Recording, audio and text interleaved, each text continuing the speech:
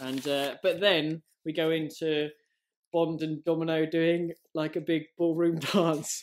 Now this is an interesting one Yeah. because in Doctor No we saw Bond having a little sing song, which we've Yeah. never seen since, Yeah. and we've never seen Bond dance apart from in Never Say Never. How do you feel about that? Well, I'd like to see him break dance in Bond 24. get Danny Boy throwing down some flash dance or something. Yeah. No, I mean, it seemed like I don't know. I mean, it was interesting to see, I think, and it was a way. If you think of it from a logical point of view, it was a way that he knew he'd get 5 minutes with Domino, that he could say whatever he wanted without anyone hearing them, because the music was going and they were close, and so it was clever to suggest that, because then he could tell her about her brother and stuff like this.